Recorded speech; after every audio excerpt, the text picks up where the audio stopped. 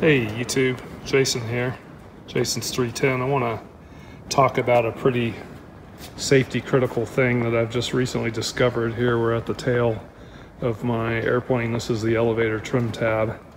We're using a polishing orbital polisher on the airplane, and it got under this bolt, this screw head, and just ripped it off. So it must have been corroded, and I looked on the forum, and there's 2 or 3 posts talking about how these are prone to corrosion, and a lot of people have mentioned that their screws, they pulled them out and replaced them, and the screws they took out were completely rotten. So these are the screws that hold the trim tab horn, which is this piece here, on. So there's some pretty graphic pictures on the Twin Cessna Flyer Owners Association website. So I'm going to get my A&P to pull the plane in and replace these, because they definitely are rotten.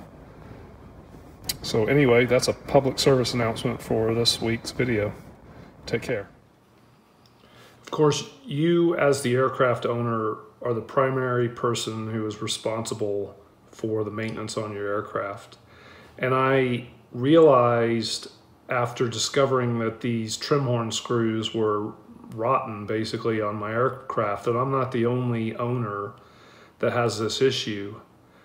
And I realized I've been doing something wrong. I looked through the forum on the Twin Cessna Flyer website, and others have reported this problem, and I should have taken a more active role with my A&P and said, hey, look, inspect these, they could be rotten. So it's taught a bit of a lesson that as the aircraft owner, we need to be going through, well, you need to join the type club for your make and model, and then you need to stay active on the forum and talk to other owners and read the magazine for your owners group, and stay abreast of all the things that can go wrong with your airplane. And if you think it could be an issue, you need to approach your maintenance shop and get it investigated or repaired.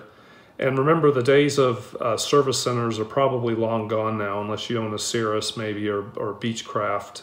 Most shops see all sorts of makes and models, from Pipers to Cessnas to Beechcraft, etc. And you can't expect that they're going to know every little issue that there can be with your make and model. So again, I implore you as the owner to take an active role in investigating where the problem areas are with your aircraft potentially, and make sure you try to get these addressed.